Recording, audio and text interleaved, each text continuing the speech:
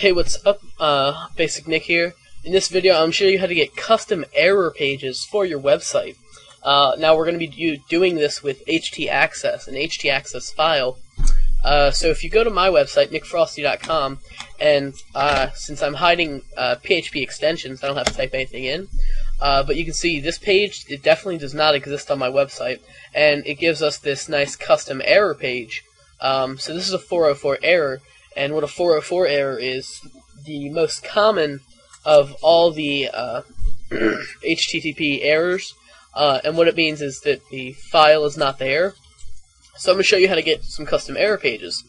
Now, in your HTACCESS file, you want to put this line of code right there. That single line of code will give you an error page, a custom error page. Now, obviously, you have to have that page created.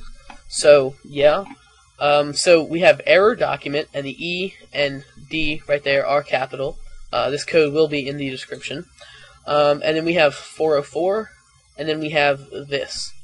Now, what the error document is saying is it's saying that for any error pages, there's so many different kinds of errors and different numbers.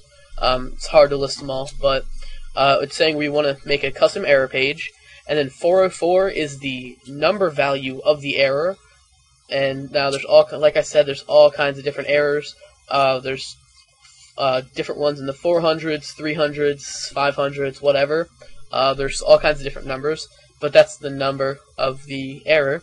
And then this is the location of the error page itself that you want to display if an error occurs. So mine is in my errors directory, and then it's called 404. Now, since I'm using the hide PHP extension code right there, what that's doing is it's making it so I don't have to put the PHP extension, so I don't have to say .php, but I could if I wanted to.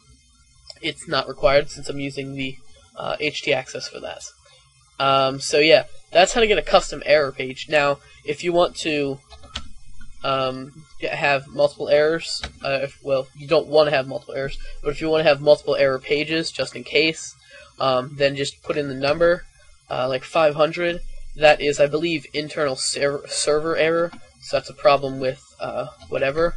Like an HTACCESS file, if you have bad code in your HTACCESS file, then you'll get an internal server error, which is a 500.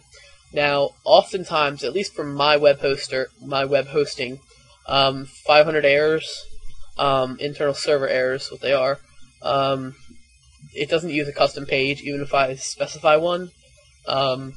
So yeah, it kind of sucks, but it's still nice to have it just in case.